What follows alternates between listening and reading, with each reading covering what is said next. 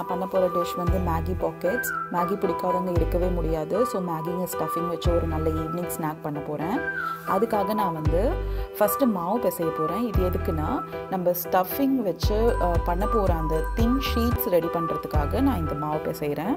First வந்து நான் 1 cup மைதா மாவு, அது கூட தேவையான உப்பும் 2 டீஸ்பூன் எண்ணெய் சேர்த்து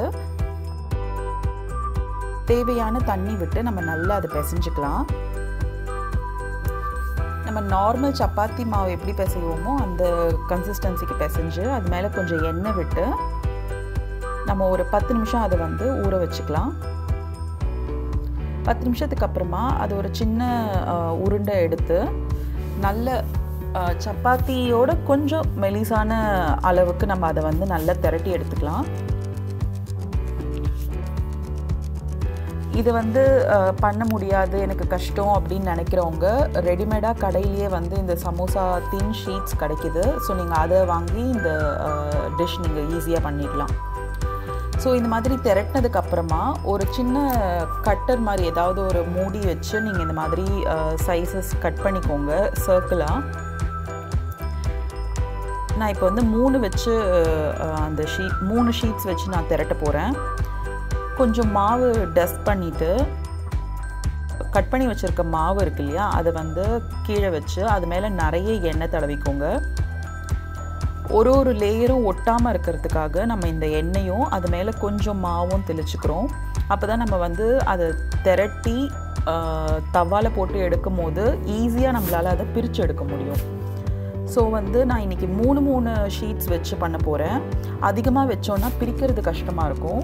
அதனால் ஒரு 3 ஷீட்ஸ் வச்சு பண்ணிங்கன்னா உங்களுக்கு கொஞ்சம் ஈஸியாக அதை வந்து பிரித்து எடுத்துடலாம். நீங்கள் இந்த 3 லேயர்லேயுமே நிறைய எண்ணெய் தடவி அது மேலே கொஞ்சம் நிறையவே வந்து மாவு தூவி அதுக்கப்புறம் நம்ம வந்து இந்த மாதிரி நல்ல ஒரு பெரிய சப்பாத்தி சைஸுக்கு நம்ம திரட்டிக்கலாம்.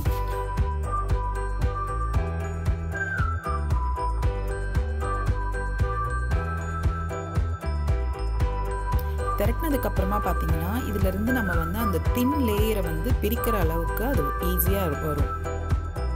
அது தவா காஞ்சதுக்கப்புறமா ஒரு 15 செகண்ட்ஸ் 2 சைடும் போட்டு எடுத்தால்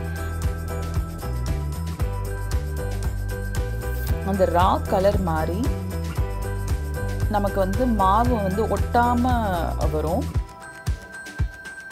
இப்போ பார்த்திங்கன்னா அந்த கலர் மாறிடுச்சு. ஸோ நான் வந்து மெலிசாக இருக்க அந்த நுனியை பிடிச்சி அப்படியே நீங்கள் இழுத்திங்கன்னா உங்களுக்கு அழகான அந்த தின் லேயர் வந்து தனியாக வந்துடும்.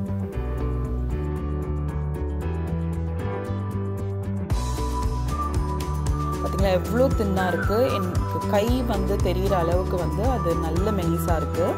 ஸோ இதே மாதிரி 2 சைடும் திருப்பி போட்டு நீங்கள் அதை பிரித்து எடுத்துக்கோங்க. எடுத்ததுக்கப்புறமா எல்லாத்தையும் ஒன்றா வச்சு இந்த மாதிரி ஸ்கொயர் ஷேப்பில் கட் பண்ணிக்கலாம். ஸ்கொயர் ஷேப்பில் கட் பண்ணிவிட்டு நமக்கு வேண்டிய சைஸில் அதை நம்ம வந்து ஈக்குவலாக கட் பண்ணி எடுத்துப்போம். நான் இன்றைக்கி இந்த ஸ்கொயரை வந்து 3 பீசஸாக கட் பண்ண போகிறேன். இந்த மாதிரி தின் ஷீட்ஸாக வந்து அது வந்துடும். இப்போ நம்ம வந்து ஸ்டஃபிங் பண்ணுறதுக்காக நார்மலாக நம்ம மேகி செய்கிற மாதிரி இன்றைக்கி நான் வந்து ஒரு கேக் சைஸ் எடுத்திருக்கேன். அதாவது சர்விங் சைஸ் 1 எடுத்திருக்கேன். அதை வந்து நம்ம நார்மல் மேகி மசாலா போட்டு இந்த மாதிரி மேகி செஞ்சு வச்சுக்கலாம். அதுக்கப்புறம் ஒரு பேனை சூடு பண்ணி அதில் வந்து கொஞ்சம் எண்ணெய் சேர்த்துக்கிறேன். நான் இன்றைக்கி 2 டீஸ்பூனே சேர்த்துருக்கேன். கொஞ்சமாக வெங்காயம், இதில் நான் வந்து 1/2 கப் வெங்காயம் சேர்த்து அதை நல்லா வதக்கி எடுத்துக்கிறேன். வெங்காயம் வதங்கினதுக்கப்புறமா நான் இன்றைக்கி வந்து 3 வகையான கேப்சிகம் இதில் போடுறேன். க்ரீன் கேப்சிகம் வந்து 1/2 கப், ரெட் கேப்சிகம் 1/2 கப்,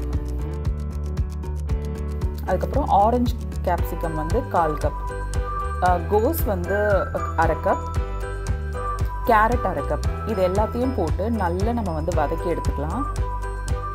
நம்ம வீட்டில் என்ன காய்கறி இருக்கோ, உங்கள் வீட்டில் வந்து எல்லாருக்கும் என்ன காய்கறி பிடிக்குமோ அதில் நீங்கள் இது சேர்த்துக்கலாம்.